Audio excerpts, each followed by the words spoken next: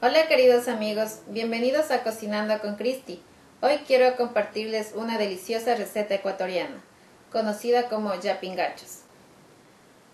Los ingredientes son los siguientes: 5 o 6 papas grandes cortadas en cuadritos para que sea más fácil su cocción, sal al gusto, un huevo y queso blanco rallado o si no queso mozzarella.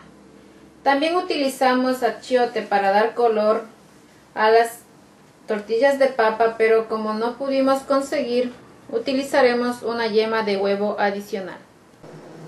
Primer paso, ponemos a cocinar las papas en agua con sal al gusto. Vamos a añadir las papas al agua. Ponemos en llamarada alta.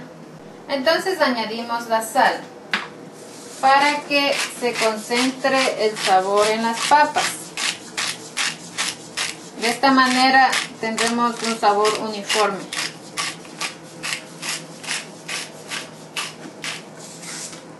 Dejamos que hierva aproximadamente 30 minutos o hasta cuando las papas estén suaves. Entonces nos daremos cuenta que están listas para aplastar. Bien, vamos a ver si las papas están suaves para proceder a aplastarlas. Entonces tomamos una papa y con el tenedor nos damos cuenta que ya es tiempo de escurrir las papas. Escurrimos las papas.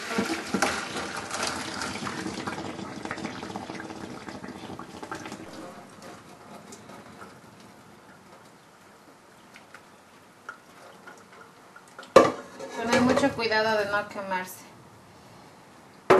Y ahora procedemos a aplastar.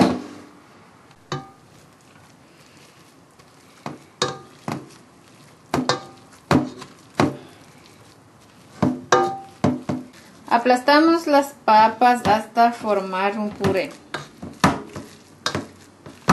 Una vez que obtuvimos el puré de papa, vamos a añadir el resto de ingredientes. Tenemos un huevo. Como les había indicado al inicio, vamos a agregar una yema de huevo para dar color a las tortillas, en vista de que no tenemos achiote. Agregamos el queso y mezclamos.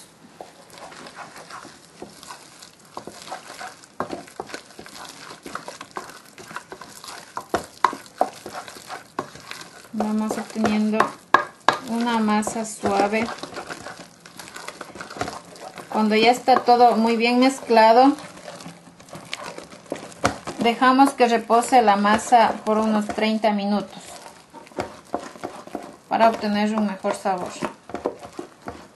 Para que la masa no esté pegajosa en nuestras manos, utilizamos un poquito de aceite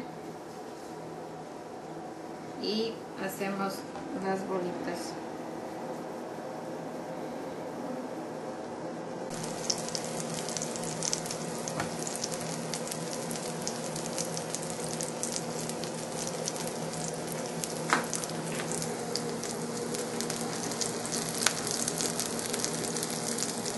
Viramos las tortillas cuando ya están doradas de un lado.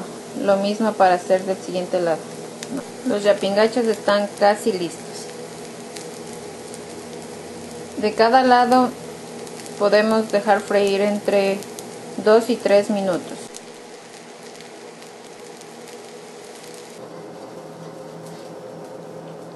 Están listos los llapingachos. Para acompañar los llapingachos vamos a preparar una salsa de maní. Los ingredientes son una taza de leche, media taza de mantequilla de maní, sal y pimienta al gusto y 2 cucharadas de cebolla picada. Para la salsa de maní ponemos en una olla la leche, agregamos la cebolla,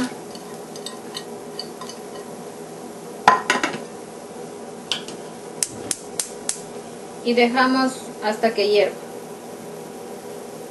Como pueden observar, la leche está hirviendo. Entonces cernimos para que no tengamos que sentir los trocitos de cebolla cuando estemos comiendo. Agregamos la media taza de mantequilla de maní y dejamos hervir por 5 minutos. Probamos el sabor. Si necesitamos sal o pimienta, vamos agregando a nuestro gusto.